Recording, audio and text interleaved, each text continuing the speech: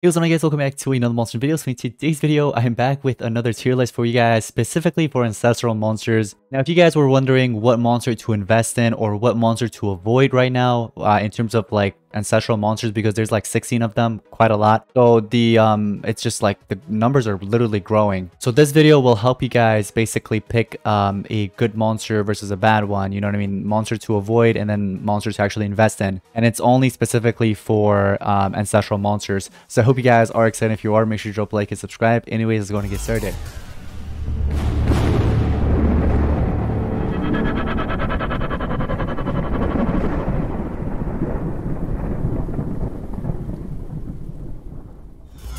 Now, like I said, guys, take a look at this. We've got 6, we got 12, 13, 14, 15, 16, 16 ancestral monsters all together here. It's insane. You know what I mean? They've been releasing one every era. And so, you know what I mean? The numbers are just growing. Soon we'll have 20 or so. But yeah, we got quite a lot. And I wanted to make this video to kind of help you guys choose, you know, the best ones versus the worst ones, things to avoid, things to, of course, invest in. Now, I'm confident enough to say this. By the way, this is actually going to be mainly for Team Wars and PvP, not so much for Grandmasters and everything else. I don't want to include those, okay, because I personally don't play Grandmasters, so I'm not going to give my opinion on that. But mainly for Team Wars and PvP, this tier list is basically valid for those two. And like I said, I'm confident enough to share this information with you guys because Team Sylvia, the team that I'm leading, of course, has reached top 10 before. So, you know what I mean? These monsters have helped us get to the top 10. And I'm gonna go ahead and basically give you guys my opinion on what I think is the best and what's the worst, basically. Now, what we're going to be using is this tier list maker as always. I'm sure a lot of you guys are familiar with what this is because I've used it quite a lot before. I'll go ahead and actually zoom in and look. Actually, that's too much zooming in right here. This is perfect. So yeah, basically to kind of give you guys an idea of what this is, as you can see, I've already wrote it. So this is going to be best of the best. I'm going to put all the best of the best monsters here. So for example, if I put this up here, that means invest in it. You know what I mean? Go ahead, go crazy. And then if I were to put this monster right here, that means, you know what I mean, the monster is really good, it's amazing, but it doesn't deserve the first spot. And then if I put someone like JJ over here, that just means no, don't invest in it. I literally just put no, don't do it. This one maybe, you know what I mean? And then of course good enough, but you want to invest in these two first. So anyways, let's go ahead and get started, guys, without further ado. So the first monster that I want to throw in there, let's just get this out of the way. This monster just doesn't deserve any spot. Like if there was something below no, I would probably put it. Actually, that's too mean. Let me stop. But I feel like the only times I've seen this monster being used, especially for Team Wars, is when a player either doesn't have a good monster for the nature category, like a better monster than this one. You know what I mean? They tend to just use this just to fill it in. Another reason would be maybe rune wise. For example, if I had this monster versus a mythic monster, and let's say rune and level wise, it's different. Like this monster's higher level and higher runes versus the other ones, it's only like level 120, 130 with like mid runes. I'm like, of course, we got to go with this, you know what I mean? Just to fill it in, it's better. But that's really about it, just to fill the gap. I feel like this monster is just built to fill the gap. There's a lot of other monsters that are better, especially for you know, the nature category, mythic monsters. For example, there's Gobstart. For those of you guys that have Gob, the witch monster that has block resurrection, it's nature monster.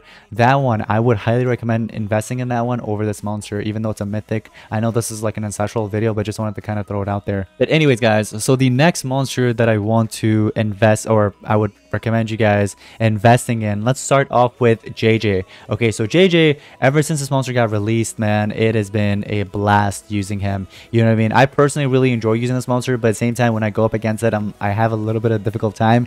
It depends, not in Team Wars, but PvP. But there's times in Team Wars as well, especially rune difference. That's really about it. Like this monster is easy to beat, but when the enemy has higher level runes, and like relic wise not so much, but especially runes, if let's say I'm using my level 11s or 12s on JJ and the enemy has level 14s, and those 14s let's say are speeds and strength and they are able to outspeed me, I'm like, oh man, I gotta figure out a way to actually beat this. It's gonna be a little bit difficult.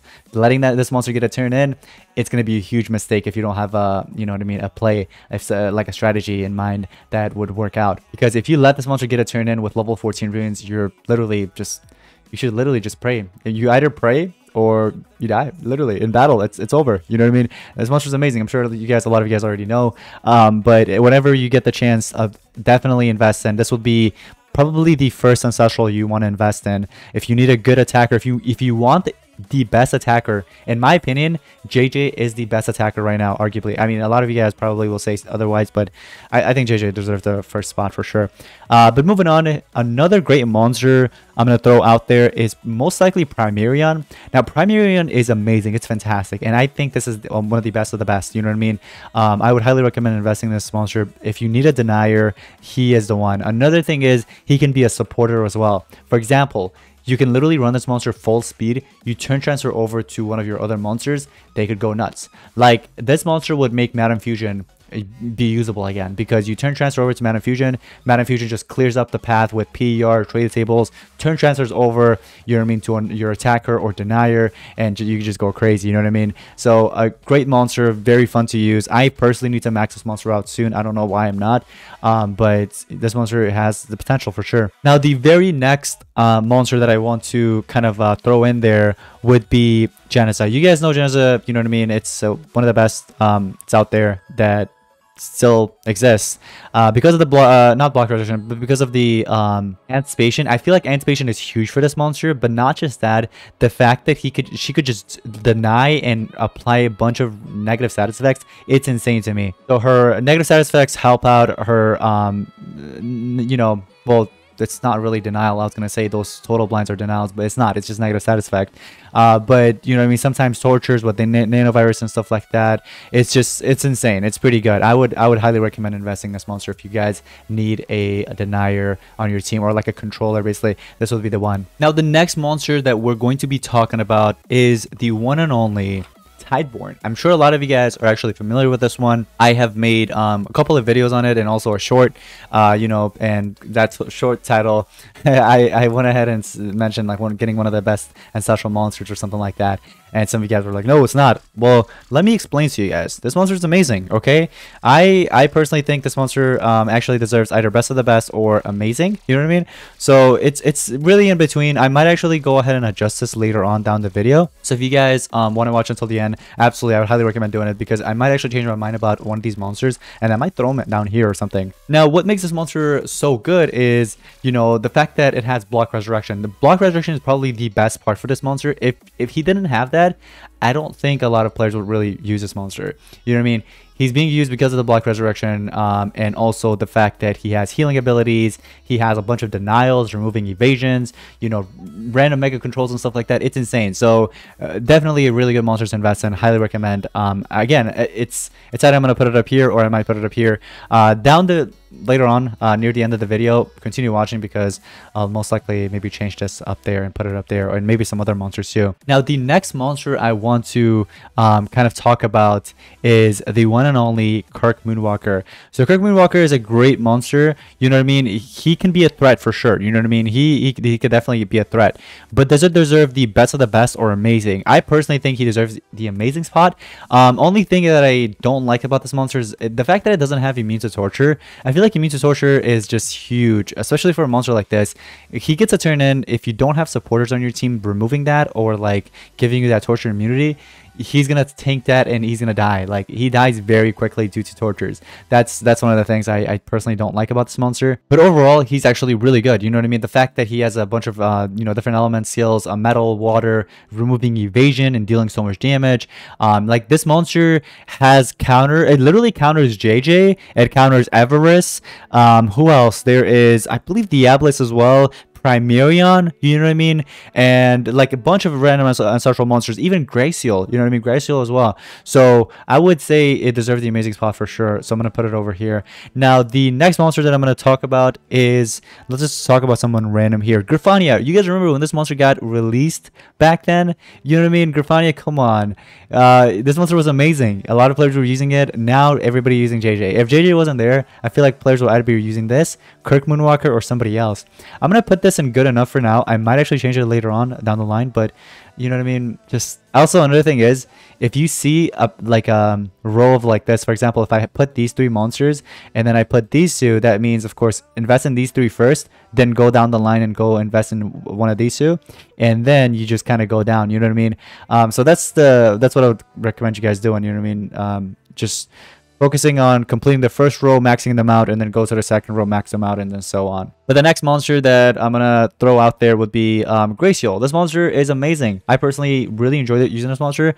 Has great awakening. I personally like the awakening a lot. I know a lot of players, it's like controversial. Like not a lot of players actually enjoy the awakening. I feel like they're like, you know, it could be a lot better. I personally don't use it for what it does, really, like removing positive status effects to deal damage to the enemies. I know that part kind of sucks, but I mainly use it for the Megatons.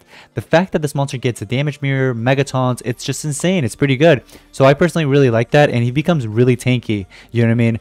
Giving it even 1 life and 2 team speed, or just like triple team speed mutated with life, this monster could get very tanky and could definitely help you out in battle. I personally really like it. Of course, it doesn't deserve best of the best. That's for these 3, and then maybe some other monsters, but I would say he's amazing. Definitely do invest. Now the next monster that we're going to talk about would be Diablos. So Diablos, this one in particular, I actually like it, but I don't think this deserves the best of the best. What I really enjoy about this monster, a lot of players do as well, is the immune to death countdown area. That trait, it helps really like a lot, because a lot of players still use Ural. You know what I mean? So when they use Ural, 90% of the time they tend to run the death countdown talent. So when they do, this monster just counters it, and boom, you know what I mean, just like that. You can't really apply that. Another thing would be, you know, just the denials ability, denials and stuff like that. The speed is also really good. So the only thing it lacks is of course PER. I feel like if this monster had PER, it'd be nice, but it doesn't, unfortunately. I am gonna say I'm gonna put it on amazing for now. The only reason is of course Primerion deserves the top. If we were comparing Primerion versus Diablos, I would rather go with Primerion. You know what I mean? It just has a lot of pros versus this monster. Let's go ahead and talk about another monster here. We got Tire Stormbringer. Now Stormbringer, I would personally put it in maybe, you know what I mean? Like I wouldn't put it in no. I would probably just put it in maybe, because if you finish all these other monsters and there are no monsters to work on, then maybe you can go ahead and start working on this, and then down the line you could probably do this for the collection purposes. So I personally wouldn't really put it over here. I'll just put it over here. It's got, you know, really good thunder damaging skills, but it does lack a lot of other things that these other monsters have. So for that reason, I'm going to put it on maybe. Now the next monster that I'm also going to mention is Calrock. Now I know a lot of players tend to use this monster for Colosseum. Colosseum is not available again. If you guys check right now in the game, it's out. I'm not sure why, but they might be working on it and they might return it. But anyways, this video is mainly for Team Wars and PvP. I would say because of that, I'm going to put it on maybe. But if this was for Colosseum, this monster would probably appear literally because of how great the monster is. But right now I'm just going to put it on maybe because, of course, I don't think it's like the worst of the worst, but it definitely isn't good or amazing or best of the best, you know what I mean? So I'm just gonna put it over there for now. The next monster I would say is Bashir. Bashir, for the water category, I'm gonna put it over there. I'm gonna say good enough, or I might, it's in between amazing and good enough. This monster used to be amazing, it used to be best of the best, but it got a huge nerf. Like Social Point did him dirty, like seriously. Or else if it still was the way it is, I feel like players will definitely use this a lot more. But now if you take a look at PvP, not a lot of players are actually using this monster. You would see it here and there. You would see it on PvP as well, but or sorry, Team Wars. But there are other monsters, like for example Tideborn. For the water category, 9 out of 10 times players would rather use Tideborn over Bashir, unless let's say they already have, you know, supporters on the other two end, and then to fill in that final element or book, they're going to use Bashir just for the attacker. Now the next monster we're going to talk about, let's actually throw in the Sibidu monster. I personally, here's the thing, I have seen the skills, and I have seen, you know what I mean, the let me save that for last. Actually, I'm not gonna go on with that yet. But let's do Zyren. Zyren, I would say personally, I think this monster is amazing, but I don't think it deserves best of the best. The reason why I said amazing is because, so the random positive side effects helps out a lot. You know what I mean? Running this monster full speed or team speed, especially full speed would be better, or a mix of speed and team speed basically. But as long as it takes in the first turn, so you apply that, you know what I mean? And then you could have an attacker like JJ going in next or another monster, but basically they could get a triple damage, they could get evasion, dodge area, whatever it is. It throws off the enemy. It's really good for team wars, PvP as well, but especially team wars.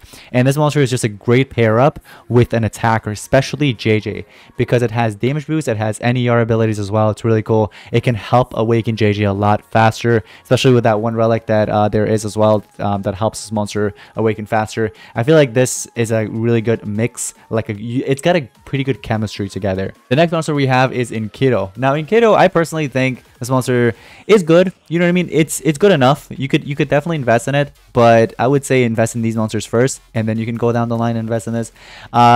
For the Earth category, there are players that actually tend to run this monster for Team Wars. But then there's of course Ural and there's King Adam. They'd rather use that monster, you know what I mean?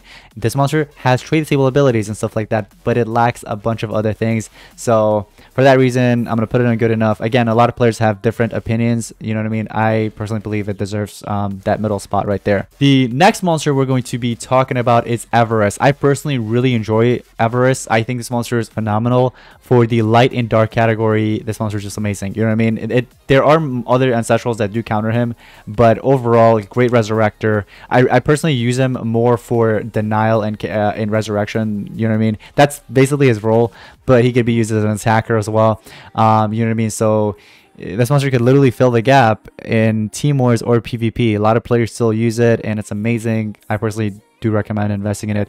Also, I really like the fact that he could come back with a SN. There's of course his own sword, which is really good. I really like that. And his awakening is just so easy to awaken. All you have to do is attack 3 times with evasion, and he has a bunch of evasion skills. So, and some of them last multiple turns, you know what I mean? So it's really good. I personally think it's going to be best of the best. It deserves that category, so definitely.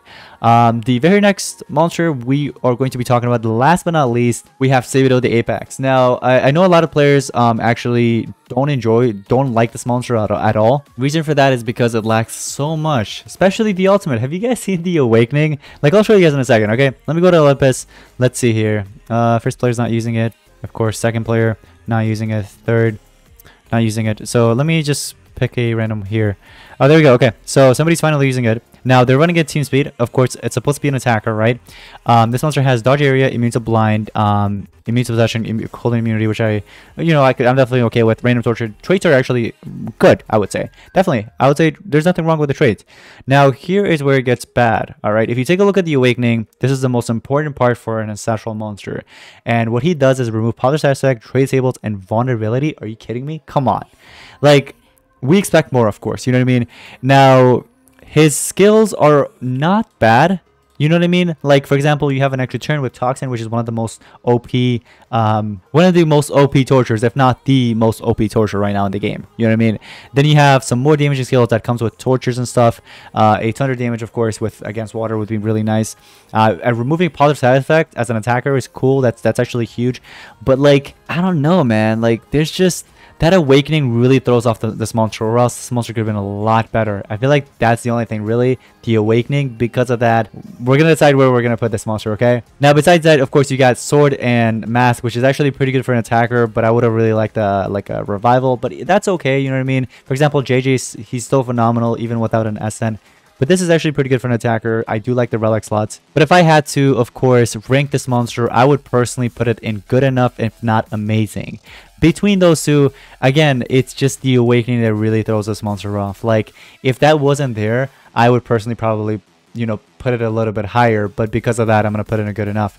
Now, let me just overall just look through again to see if I need to make any adjustments. Now, of course, best of the best monsters, I'm not changing anything over there. Those 4 monsters I'd highly recommend investing in. If I had to, for example, go in order who to invest in first, of course, I like attackers, so I'd probably put JJ first. I'll you know, go with that. I'd probably do either Primarion or Geneza. Geneza's a really you know, huge like it's very popular, big option, so somebody would probably choose this over this.